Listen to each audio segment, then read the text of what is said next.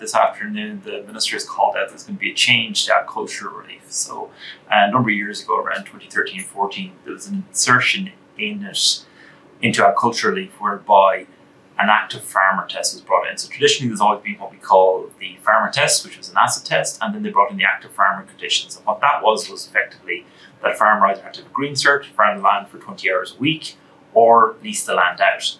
So with the change in the recent budget, as it's been announced, and we're still getting more information on it, is effectively that active farmer test would also be applied to the person who's actually giving across the land. So if your dad or your mom or that is giving you across land, they would also have to meet those conditions. Now, we can see that kind of varying in a few different situations and what might happen and what might come through in it, but it does kind of set an environment that if you've been informally farming, especially if you were kind of at home and your parents haven't pushed across the land to you yet in the ownership of it, but you've been farming it for years, there could be kind of a mismatch where now effectively you don't actually qualify for that test. But again, it'll be the detail that comes in the legislation. We just need to be posted on that over the next couple of weeks.